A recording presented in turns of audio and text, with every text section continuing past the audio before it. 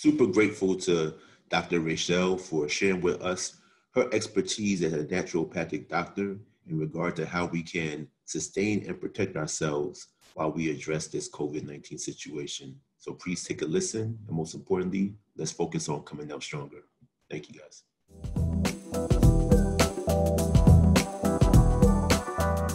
I am a naturopathic doctor, and some of you all might not have heard of that, but it is pretty much a doctor who uses natural therapies to bring the body back into balance.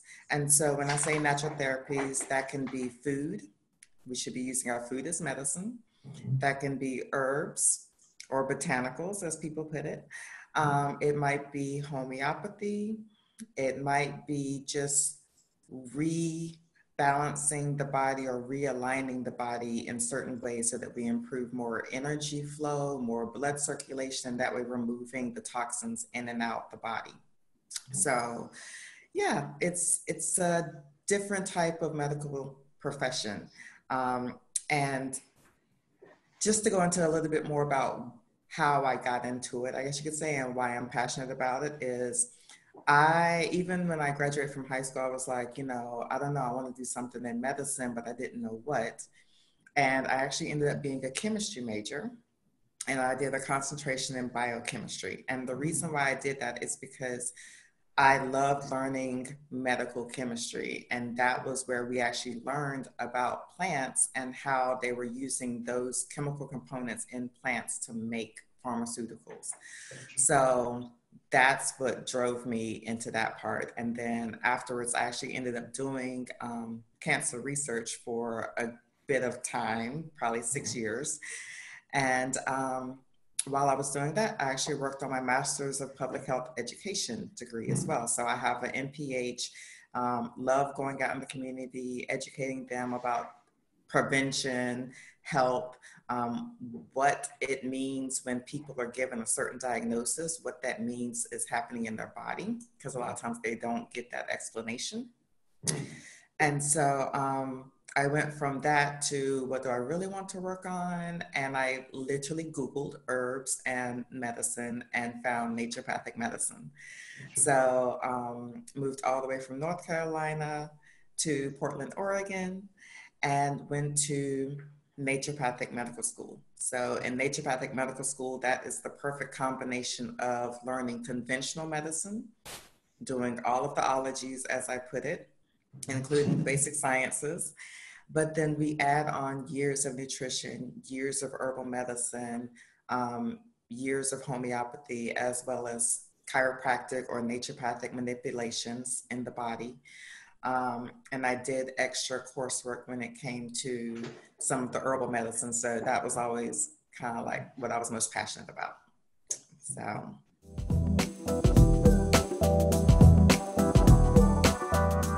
So whenever the body is out of alignment, that's when we start to experience disease. So that might be, you can even take it as something being basic, like something is too hot or too cold, there's too much dampness or phlegm in the body versus the body being too dry.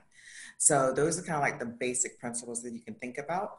And then we want to shift it and bring it back into balance. So, especially like dealing with allergy season or cold and flu season, that's when we're talking about things tend to be a little bit more damp. So we want to dry them up, right? So, and then heat, that's another component too. Sometimes we get, as you put it, like cold wind invasion. I'm also trained in Chinese medicine, so forgot to add that little part in there. So cold wind invasion, but yeah, if it's too cold, then we want to heat things up. If it's too hot, we want to cool it down.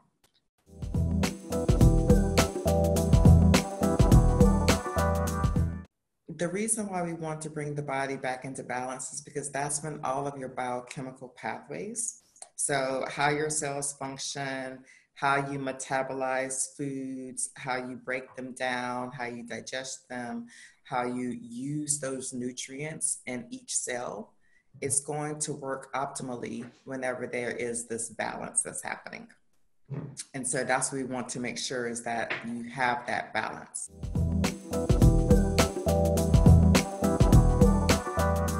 Definitely when it comes to just any type of immune function, I always tell people, you know, your immune system is in your gut. So it's not just everything that's circulating around, but it's also in your gut. So we need to make sure that one, the foods that you are eating are the proper foods for your body. It's not going to be anything that's going to bring your body out of balance. So we want to make sure we're eating foods that don't cause what we call inflammation in the body, right? Two, I want to make sure that you're actually digesting your foods properly. So if you're digesting your foods properly, that means that I couldn't be a naturopathic doctor if I don't mention it. I want to make sure you're pooping regularly, right? Oh, yes, yes. So you need to be pooping regularly. I want to make sure that things are easy when it comes to that. And then the third component is, are the nutrients going from the actual like breakdown and into the cells? So are your cells absorbing those nutrients? And that's where we do some testing more on a chemical basis or biological basis. But you know, those three components will definitely make sure that things are working and running when it comes to your immune system. So, and I do have to put this disclaimer out there. It's like, you know, I'm not saying that I am preventing, treating, or curing COVID-19 whatsoever, but what I'm doing is giving you information that's going to support your immune system, because that's what we need to do during this time period, is really make sure our immune system is supported. So there's going to be certain foods that we need to make sure we have on board.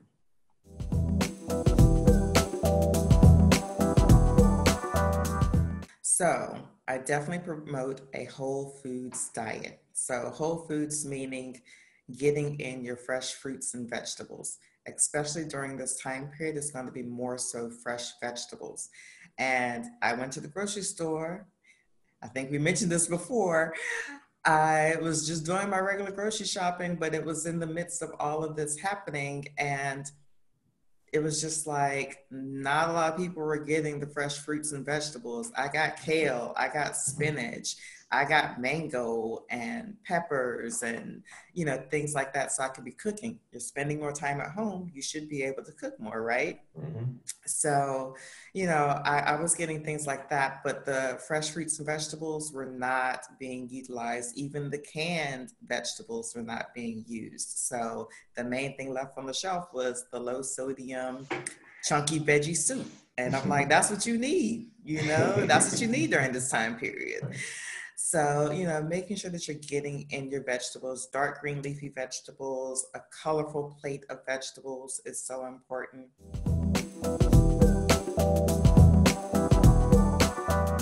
Because those foods actually have like the chemicals in it as well as the nutrients to actually boost your antioxidant level. So with antioxidants, we're talking about things that are helping to kill whatever might be happening in the body, in the sense of bacteria, viruses, any type of pathogen, parasites, things like that. When we boost up your antioxidant level, then we're going to actually be supporting your immune system with that. And so those dark green leafy vegetables have more of those nutrients in it.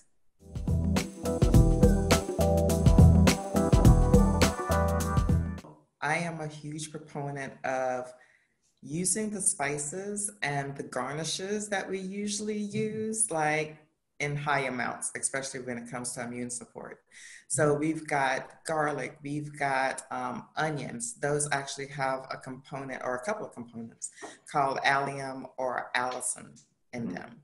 And so those can be antimicrobial, meaning they can support fighting bacteria, they can support fighting viruses, they can support fighting fungal infections, things like that. There's also oregano and thyme spices that I love to use. I really love to use thyme as well. We need to be using those in higher amounts, not just as, like I said, a little garnish, but really cooking with them as well. And then other things that I also think about are those ones that are going to be a little bit more spicy. They're going to be warming up your system to help dry out any mucus. So that's going to be things like ginger and things like cayenne. right? So, and I'm not talking about like using ginger powder, like actually getting the fresh ginger and, you know, shaving some pieces and adding it to your meals.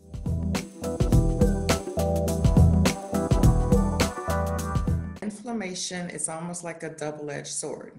It is good, but then when it gets to be a little too much, or if it's not enough, then it can be bad for the body. So with inflammation, that's actually your body is responding and trying to get rid of something. So the reason why you spike a fever is because we're trying to get the body temperature up so we can break down and kill whatever bacteria there might be. Also, with that fever, there's going to be an increase in your white blood cells, which are going to kind of like gobble up the bacteria, gobble up the viruses, and get it out your system. Then you have your increase in mucus, right? Which is also an inflammatory process, but that is actually your immune system getting rid of things. So that's like when we want mucus to kind of flow and you want to get rid of it, not just have it sit in your sinuses or sit in your chest. Makes sense. So that's kind of like the whole inflammatory process, right? It needs to be moderated though. And so that's like you spike a fever, it comes down, and then your body regulates itself. When you get that high fever and it stays elevated, that's not good. Because what we start to do is we start to break down proteins in our cells.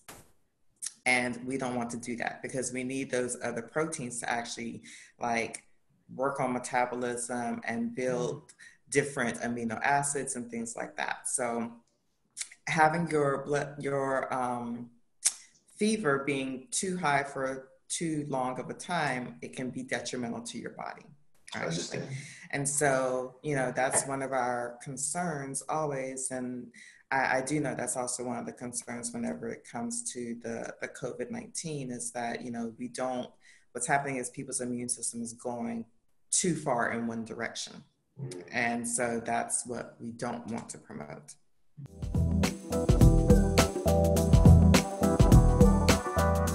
I would definitely say, first and foremost, if you feel like you're experiencing the symptoms of COVID-19, you do need to contact your medical provider and let them know. They're going to tell you one or two things. They're probably going to say, okay, stay at home, let us know if your symptoms progress, or they're going to say, come in. One of the issues is that we're having an overflooding of people coming into the hospitals and things like that, but we're trying to just restrict that to people that are in severe cases. So what I want to do is just let you guys know, please still try to do things that are, you know, at home to help yourself. Don't just sit and say, oh, I'm not going to do anything, I'm just going to quarantine myself. You need to be doing some things to support your immune system. So the foods that I mentioned, definitely that can be a good support. Definitely increasing your vitamin C as well. And so you can do that through foods, right? Blueberries, oranges, all of those have high amounts of vitamin C. And also taking orally vitamin C as well might be beneficial. And then, you know, we have different hydrotherapy techniques that we do. Sometimes they can be very beneficial. Sometimes they actually kind of like get you to that point of your body is right there at its peak of, you know, like fighting everything, and then it will reduce itself. So with hydrotherapy, that means using water as therapy. So that might be doing like hot showers ending with cold. And when I say hot showers, I'm like, you know, not scalding hot. I don't want anyone to burn themselves, but it definitely be warmer than usual. And then alternating with cold. So what that's doing is it's causing like a pumping action. You're vasodilating and expanding your blood vessels. And then with the cold, you're constricting them. So you keep doing that. And that is actually going to help the pumping action whenever it comes to your cells releasing toxins, right? Okay. Gotcha. You know, there's also some old school naturopathic therapies where we say use cool or warming socks. So that's where you actually you soak some socks in some cold water, you put them in the freezer, and then after they're kind of like frozen a little bit, you put them on, and then you put some wool socks over top of them. So that's another way of just kind of like supporting the immune system and bringing things down, right? I do know when some people do that, they feel like their lymph nodes get a little bit more larger. And, you know, that's actually because in your lymph nodes are your white blood cells. So you're producing more. It's kind of like sparking your immune system. Gotcha. Yeah.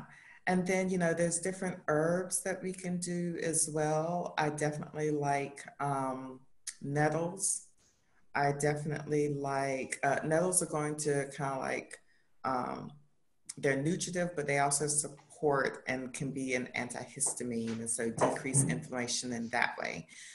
There's dandelion root, which is going to help support your kidneys and your liver with just detoxifying things. A lot of people are using elderberry syrup.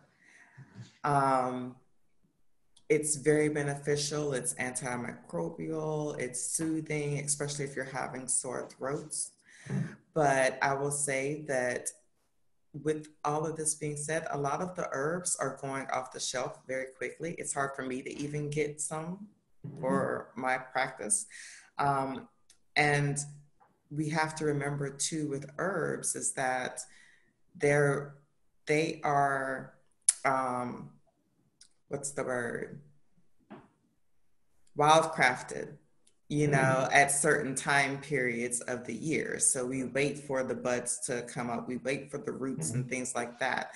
And so with everyone wanting like a mad dash of every single thing that everyone is putting out there, it's like, you know, we're starting to get a short supply. So be generous to your community. Don't buy up everything. You know, just think of some of the things that you can do at home. Doing the teas, herbal teas are going to be beneficial. Doing lemon, adding lemon to the teas, that's going to make the water alkaline. That's also going to help you get some of the nutrients into your cell because the vitamin C actually will help that. And then adding honey, you know, don't do this for kids, but adding honey, raw honey, it's actually antimicrobial as well. So adding honey. There's actually a home remedy that I love to use, and it's pretty much thyme syrup. So in a little bit of water, I put some thyme in a ball, and I'll steep it for like 15 minutes, get it real dark, and then I add like 2 to 4 tablespoons of honey and the juice of 1 lemon. And so you can actually use that as a syrup. It's going to be antimicrobial. It's going to be soothing to your mucous membranes because that's where virus is attached to.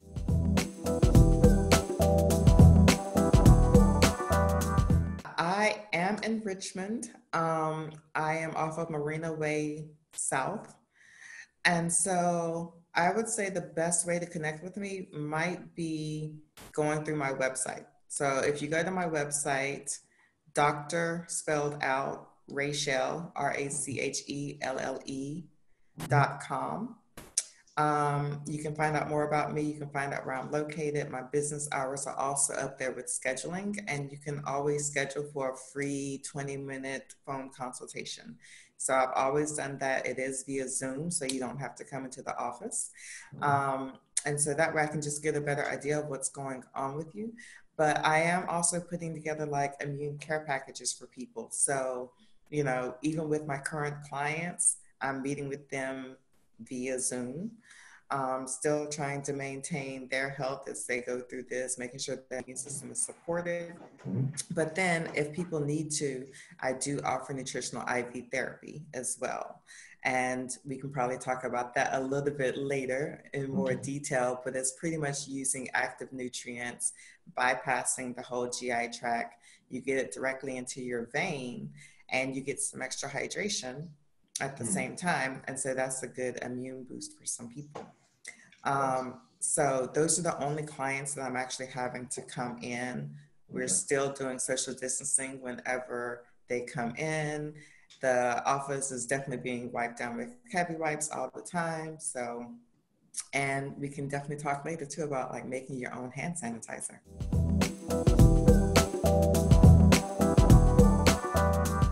Definitely do stay at home.